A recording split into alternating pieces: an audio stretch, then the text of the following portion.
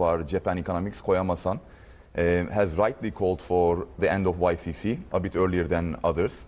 And then his official call for the end of negative interest rate policy is also January. So obviously Ueda-san shook things a little bit further.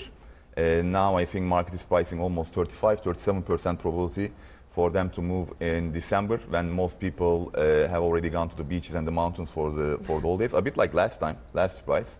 But market is a bit more ready for it. It affected US Treasuries and yields, like Jumana walked through. Yesterday, US 10-year was all the way down to 410, 5-6 basis points higher because of what Japan did, how bad the 30-year auction went. But I think it's temporary. I think for core rates, the direction will continue to be lower, flatter. And what is your expectation for where broader rates go from here? It sounds like this impact is going to be minimal compared to what's ultimately driving rates. Look, I always like to come to this program, give two camps, two views, and let your viewers choose, and maybe give my side as well. That's three. Three in a row. Hopefully 3 in a row will be right. Soft landing versus recession, hard recession, right? That was the big dilemma of this year, continues to be. And all joking aside, at least hard recession continues to be the new Godot that we're waiting for. So soft landing is winning. That's the reason we rallied so much in November. Inflation is falling, wage inflation is falling, something we were very afraid of, especially in Europe. Health, a little bit of a concern, but overall the trend is right. So maybe after 2 years it was sort of transitory after all. And for that reason, I think rates will continue to go lower. A lot of clients and friends were thinking and going for bull steepeners, so only short end rallying.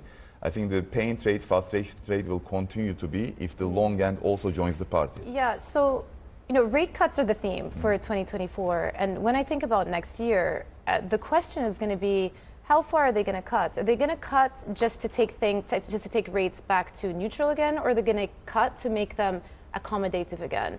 And that is the key question. And you could say with about 100 basis points priced in more or less for Fed and ECB, that takes you back to neutral, which is a soft landing situation. So for your view to materialize, does that not necessitate a recession? I completely hear you on the importance of the speed.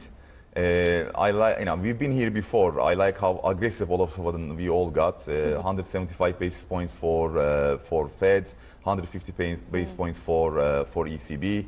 My great Mark Wall, chief European economist, just yesterday made some headlines, pulled his cut expectation all the way to April, saying there's a high chance in March.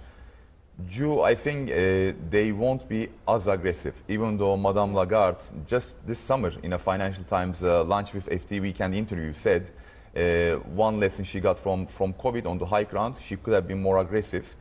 So this time around she may go before Fed, like the market thinks, but these 150s, 175s, I'm not sure. Yet, I think even if that doesn't happen, equities can do all right, at least much better than these 3,900, 4,000 pessimisms. Why? Because they wouldn't be cutting as aggressive for the right reason, because we would be soft landing. And if I'm wrong, if we do fear a harder recession, if these harder, faster cuts do materialize, well, maybe we may fall first, 5% in a S&P, but markets always like that sugar rush, that rate cuts coming, so risk would come back. I mean, the thing is,